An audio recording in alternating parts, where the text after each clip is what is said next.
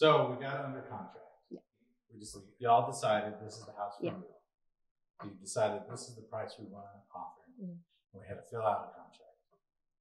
It was 13 some odd pages. A lot of pages. Yeah. Lots filled of with a bunch of jargon Yeah. I didn't know. Yeah. Yeah, promulgated by a lawyer somewhere. I lost it. Yeah. So how was that process? How did that go for you? Yeah, I mean, definitely the biggest, commitment purchase-wise that we've gone into.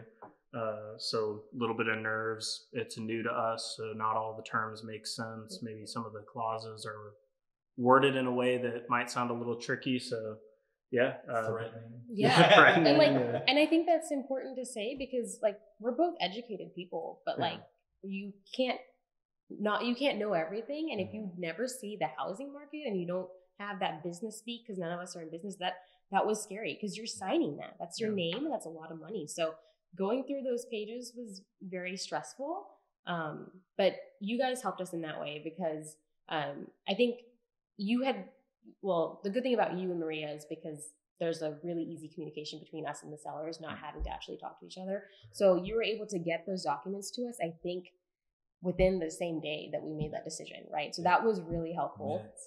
Yeah, super fast. And we were constant communication. And then you told us that you would call us that evening if we wanted to just go through the document page by page, which was line by line. And we looked at each other because I think you had texted us or something, and we were like, he's not really going to do that. What? He's probably going to go over it and I'm still not going to understand anything.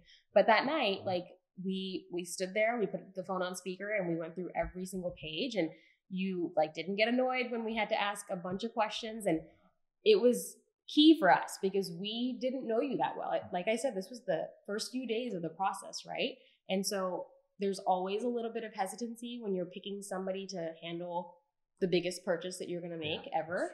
And you were very open about us asking questions about why would we want to go with a couple versus a standalone agent versus this. And you were honest with us about the goods, the bads, just the reality of it. And that is what switched things for us. We were like, okay, well, we can trust this guy, and he's basically going out of his way